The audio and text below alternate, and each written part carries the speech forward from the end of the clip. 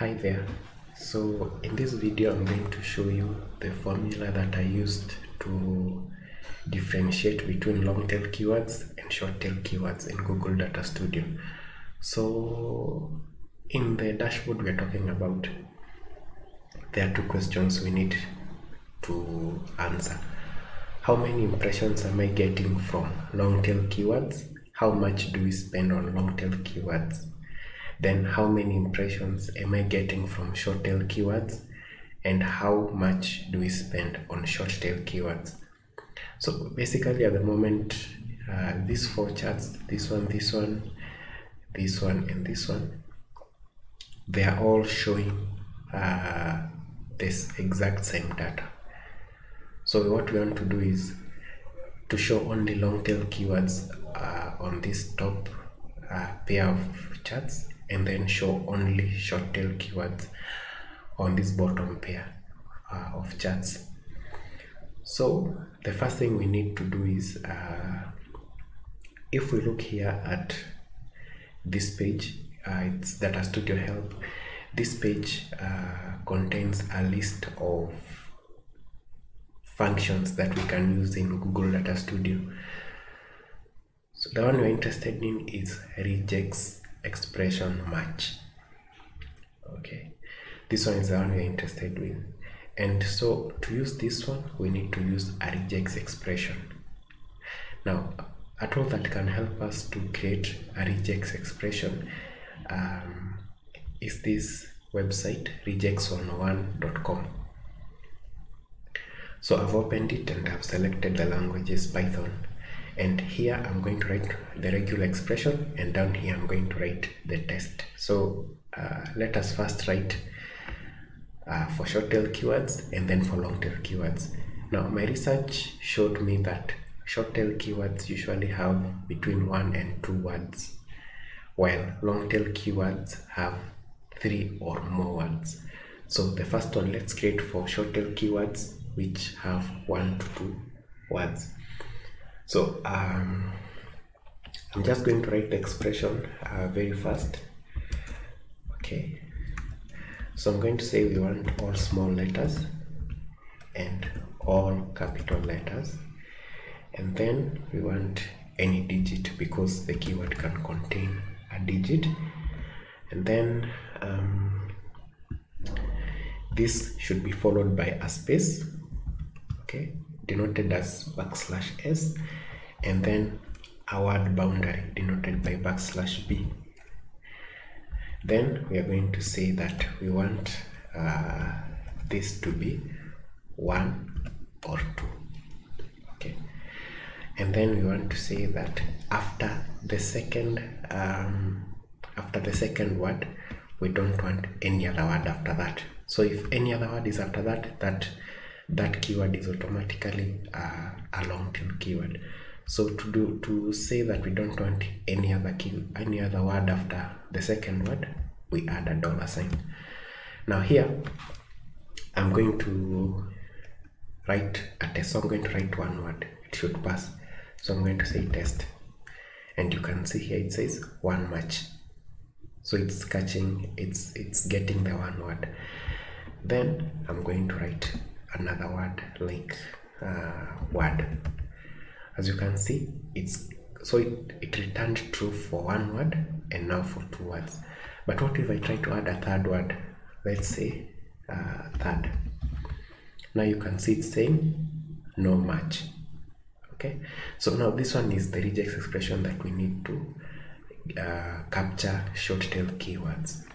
So what I'm going to do is I'm going to go to our dashboard, okay, and then I'm going to click on one of these charts.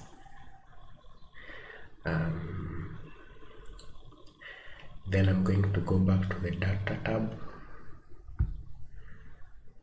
okay, and then down here I'm going to come to filters, and I'm going to say add a filter.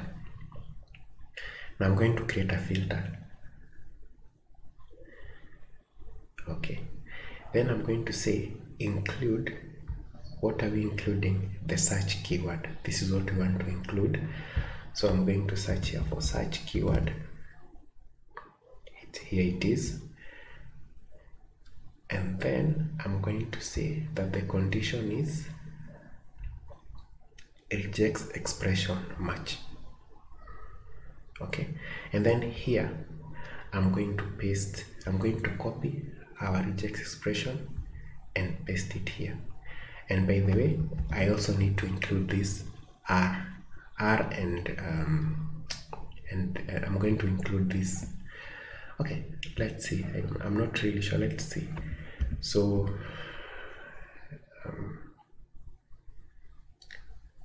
okay, let's see if it works. So let me save.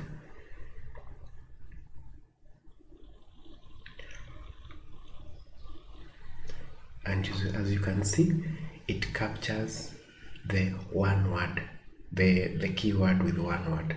Okay, now this one is short tail keyword, so that is a mistake. I'm supposed to apply on this on this set of charts. So let's go back to the filters, the add filter, and then I'm going to add search word filter. Okay, and while we are at that, I'm going to click on that pen icon and I'm going to name this. I'm going to name this short tail keyword. Now this one will make it easier for us to identify which kind of filter we are dealing with.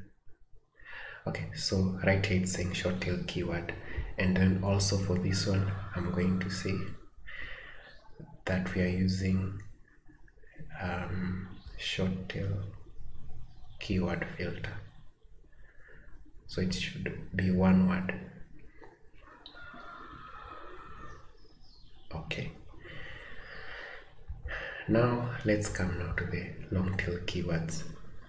Okay, now in the long tail keywords, it's actually the same Regex expression.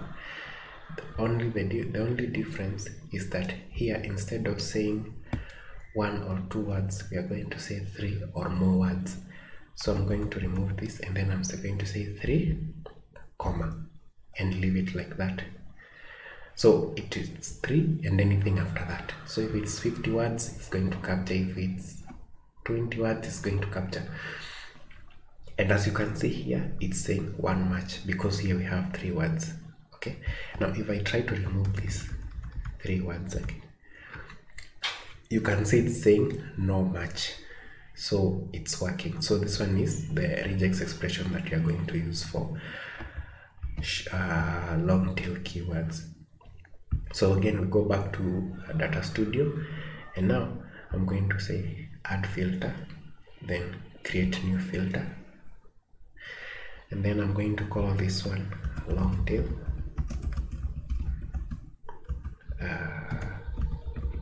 keywords. Okay, then I'm going to say that I'm looking for search keyword. That is what I'm filtering on, search keyword. And then the condition again should be Regex expression match. Okay, and then we just paste our Regex expression, the one we have gotten from the other website. So I'm going to say save, and now we should see 3 because there were 4 keywords. So now we can see. So you see, it's capturing only 3 or more keywords. It's only that the data we are using only had a small set of keywords.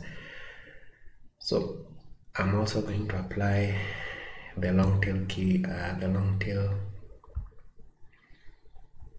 keywords filter to this, and we should also have 3 bars instead of 4. Yes, so I think it worked. So I hope in case of any question, you can just ask, and I'm going to explain. I'm also going to share the Regex expressions so that you can just copy paste them on your end. Thank you.